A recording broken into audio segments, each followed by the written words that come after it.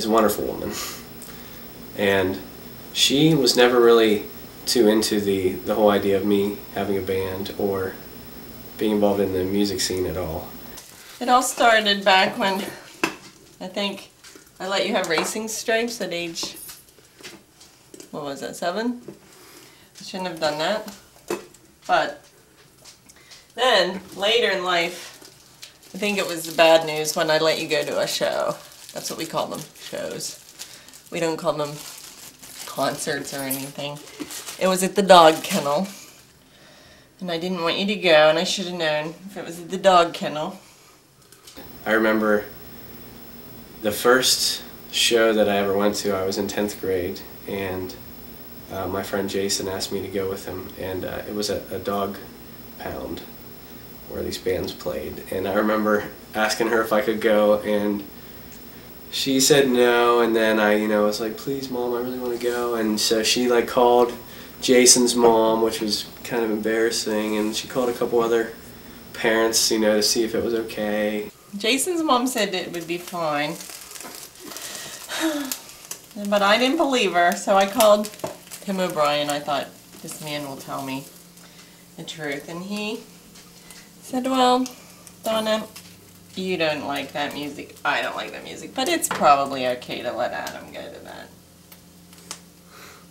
After that, things kind of just snowballed. Then I started the band, and we practiced in the basement, and she, didn't really like that, and none of my family did, actually.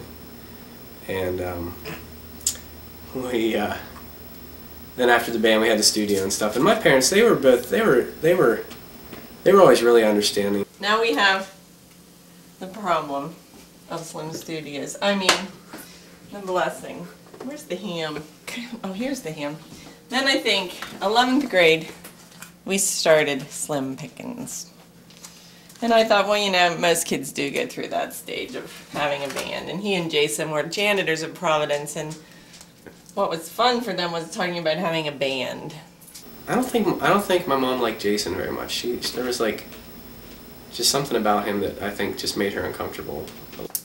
Jason is really a nice boy. I thought it couldn't be too bad. So Jason and Richard and Adam and Brian had a band, Slim Pickens. It lasted way longer than any one mother would really hope for. Especially if it's in the mother's basement. To let not only your own son have a band that plays in the basement loud at all hours of the night, but to let people come in who you don't even know into your house to record, early Saturday mornings or, late at night. They're pretty cool about that. So now it's time for college, and I think, well, we're done with it now because, we have to go to Slippery Rock. Even though Jason went with Adam, I still thought it would be the end of the band. So what they did was, Adam decided to start Slim Studios in my basement from college. Oh, brother. They're no longer in my basement, but they still exist. I don't know if my family is really happy that we left the basement and moved to the church. I think they probably missed the noise a little bit. I remember how loud it was, and I'm so thankful that he moved out because it's a lot more peace. And I remember all the strange people that would be, you go downstairs to do laundry or something, and then there's strange people down there, and you'd have to walk around like a cat, so you didn't have to disrupt the recording. But yeah, that's pretty much it. And all the people eating supper at our house that we never met before. But yeah. Although I live on the 3rd floor, 8 o'clock in the morning when bands will play is not a very pleasant experience. I'm sure Adam can vouch for the fact that there have been numerous times where I've gone down to the basement yelling and screaming because, quite frankly, I'm just not a morning person. So since the studio moved, I'm a lot happier. I think we all are, actually. You laugh, but I've lived through it since, well, we're talking about 6 years now of some type of musical endeavors. So we set up, we tear down, we've had hernia repair surgery and colitis, probably all connected to the music industry itself.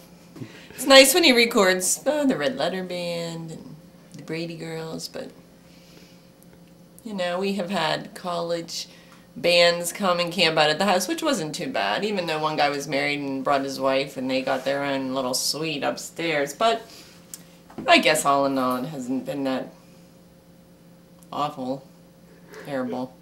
I don't know, my parents have been really cool though. Like, my dad's helped me load up stuff whenever Jeremy's been away or Nathan couldn't help. He's come down to the warehouse and helped me load equipment or let me borrow the van, you know, if I needed to take stuff somewhere, so. Well, the shocks on the Ford Windstar, I think, were overused by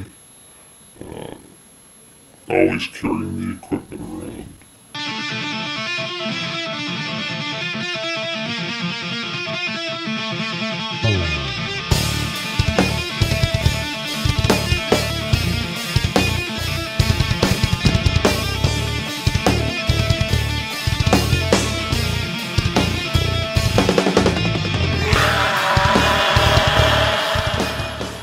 I think that brought them to a premature end.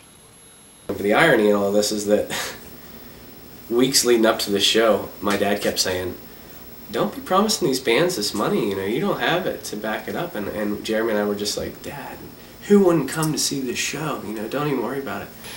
I didn't attend too many shows. In fact, I think I only ever went to one. And that was because that one show, I was charged a $1,200 admission fee. It's because I was the only one who attended and I had to pay for all the bands who came. Eventually we had to call Adam's dad, which came and bailed us out, and we felt like little kids at that point. And then we spent all summer working to pay his dad back. So, but you know, and he did say that, you know, if you get into trouble, you can call me, you know, and I just kind of blew it off. Dad, can you bring your checkbook? They have a little pop-up now that we're allowed to borrow for the beach if we want, but, you know, we'd have to pay rent on that. Someday it'll all pay off, and he will say, you know, it's time to be done. I retire. I'll probably be dead by then.